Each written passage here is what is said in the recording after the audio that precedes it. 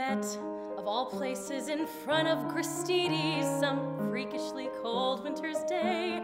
I had on several unflattering layers of wool. He slipped on the ice with his grocery bags full. So I rescued some Fruit Loops he dropped by the curb, and he made some remark that my smile was superb.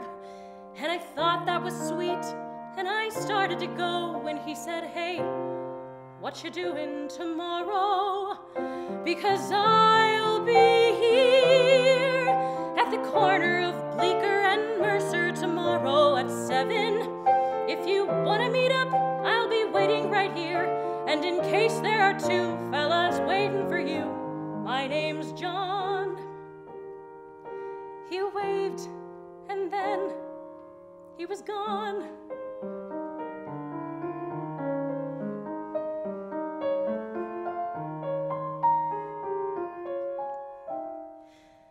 Needless to say, I went back there to meet him, mostly to see if he'd show.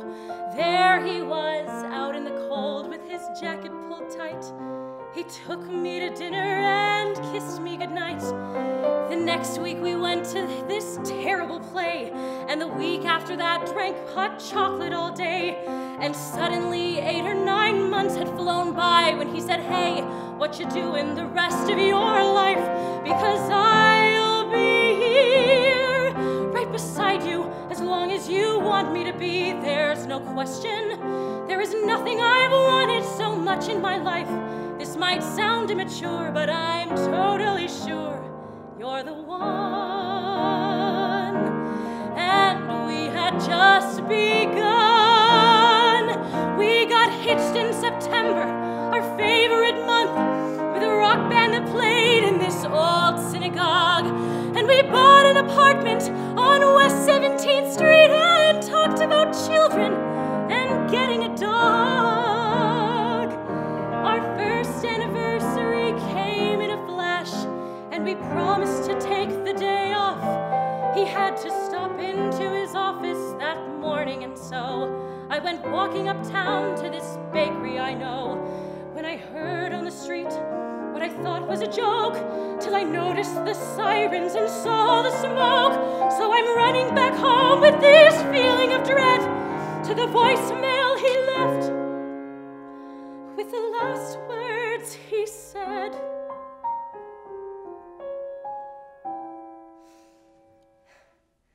"I'm sorry, I don't mean to ruin your evening by bringing up all of this stuff. You're probably wondering why I even called you tonight. Well, today something happened that spooked me all right. I discovered his Fruit Loops still there on the shelf, and I cried, and I couldn't get hold of myself. When sure as I breathe, I heard John clear as day, saying, 'Hey, you're allowed to move on. It's okay, because I'll be here, even if you decide to get rid of my favorite sweater, even if you go out on my birthday this year, instead of sitting at home, letting all of life's moments pass by. You don't have to cry, because I'll be here when you start going back to the places we went to together.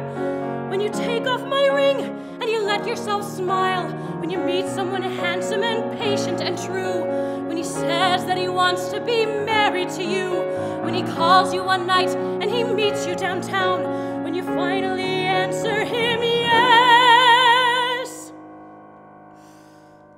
Yes, Jason, I will marry you. I will give you my heart.